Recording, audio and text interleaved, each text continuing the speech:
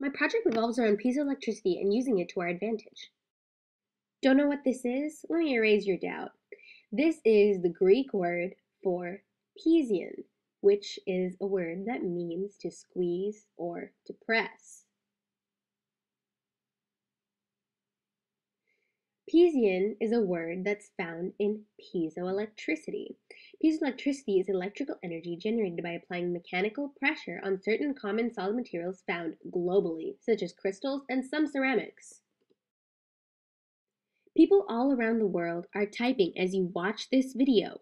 Using a keyboard is a common daily action globally. I realized that a remarkable way to accumulate energy using piezoelectricity would be to install piezoelectric discs under a standard keyboard. Thus, using inexpensive materials, millions could benefit from a simple invention. The purpose of this experiment was to utilize the beneficial powers of naturally occurring materials to power LEDs, light-emitting diodes, in order to demonstrate the capability of piezoelectricity. My prototype consists of single keys on rubber rebound springs attached to the piezoelectric discs, which are soldered to the LEDs. Let's give it a try, shall we? Pressing thusly on the key lights up the LED, as you can clearly see.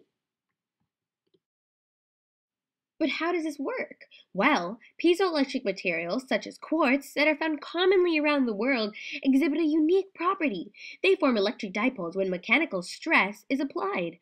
An electric dipole is an electric field that is formed due to electric charges. Positive and negative electric charges are located close enough to each other to create an electric force. When pressure is applied, energy is generated because of the electric dipoles.